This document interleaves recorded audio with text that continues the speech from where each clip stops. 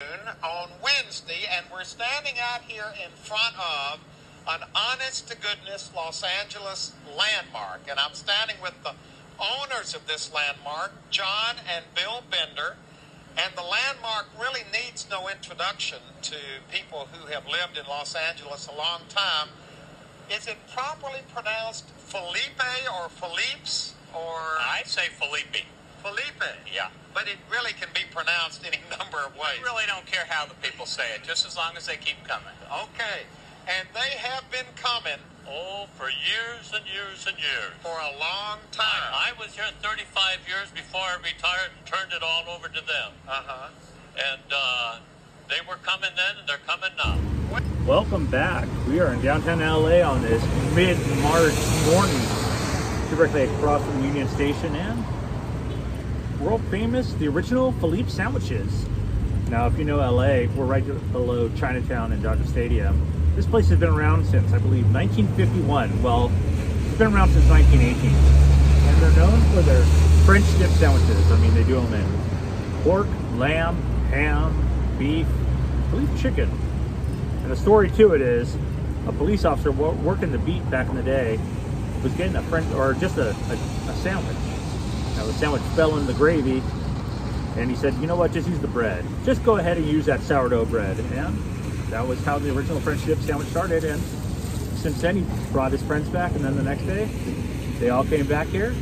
And then it's been known since then. So we're gonna go inside, check out Philippe's French dip sandwiches. I'm gonna get some breakfast, probably get a sandwich to go. One of my favorite Fuel Hauser episodes was done right inside here. So let's go see how amazing. Like I said, we're gonna head inside. It's raining. We're right off Ord Street, and there it is, Philippe's hand dip sandwiches. Now this used to be a machine shop. Upstairs was a hotel too, but we're gonna enter here, and it's open daily from 6 a.m. to 10 p.m. Ready?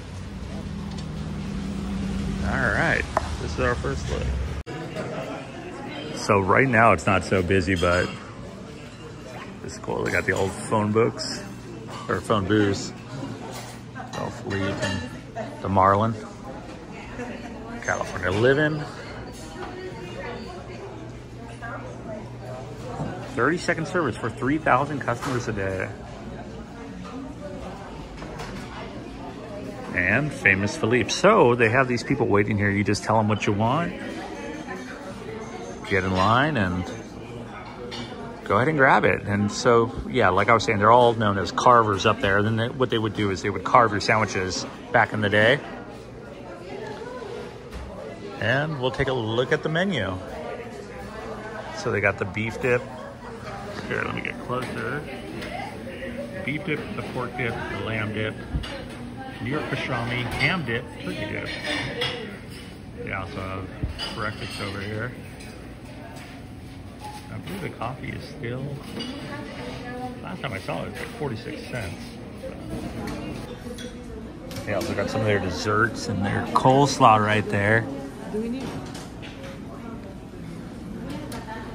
They also do pig's feet. I forgot how many they do, but they do a heck of a lot of pig's feet, they said. And then they have some, they move on down.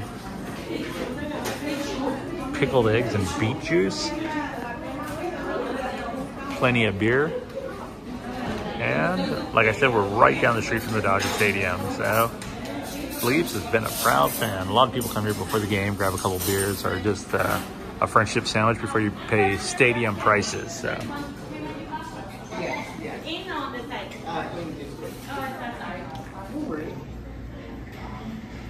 That's a circus trains.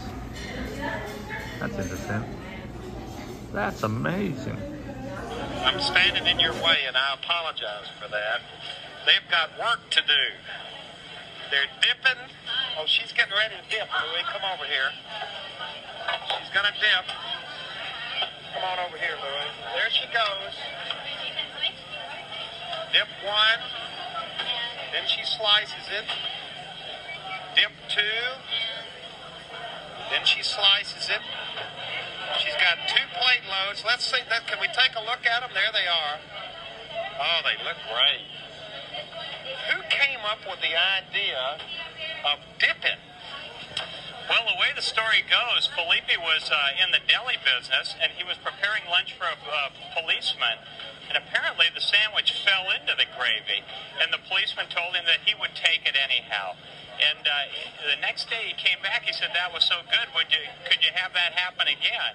And that was kind of, as I understand, the beginning of the French dip sandwich. So it really started as an accident. By a mistake, yeah. They also got a self-serve counter here too, which you don't always see.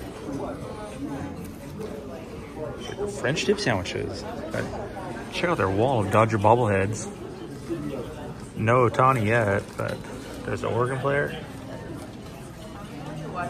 Dustin May, Mookie, Freddie, and Philippe. Pretty cool. Look at that Philippe.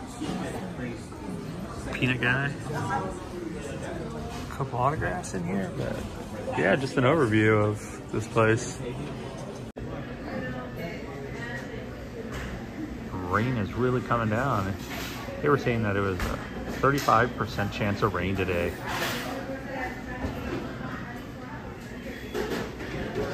This is a sight you just don't see here. Is nobody in line. Let me try to back it up some too. There we go. Just want to show you this how they serve your food. So you grab your own tray and then you head it on back. All right, so this is what we're dealing with. We got the toast. Wait, we didn't get any pancakes. All right, got the ham, that. I gotta go grab the pancakes.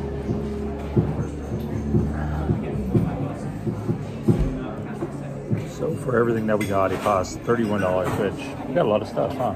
Got 2 coffees, ham steak, omelet, toast, hash browns, and pancakes. So all in all, not a bad deal.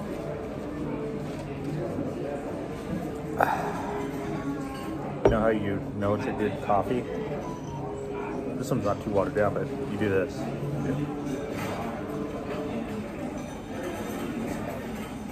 You gotta look at it, and that's how you know it's good. So before you can leave, you can grab a couple of these little mementos, but $5 minimum card payments. That's a pretty cool shirt up there, the classic Philippe's one. And then here's some of the old, wow, the old counter. I think I'm more fascinated by that, but they also have the stickers and Dodger helmets, but we're gonna make our way out into the rainy day.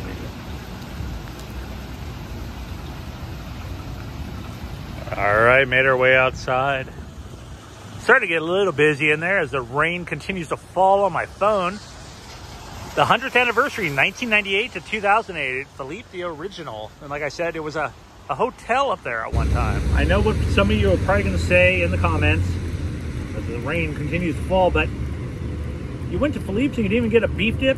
I know, it's still pretty early. Not this time. I will be back though for the beef dip. I do enjoy it. I do enjoy places that are 100 years old as well. And yeah, it's gonna be an interesting day in LA, that's for sure. We're gonna make our way back to Little Tokyo, go do some things over there, and I'll see you next time. Great. Start heading our way back to the car real quick. I thought I'd show you this Mama Lou's dumpling house. Gonna go get some dim sum to go too, but oh, this guy's all ready. But directly across the street, I wanted to show you guys this too.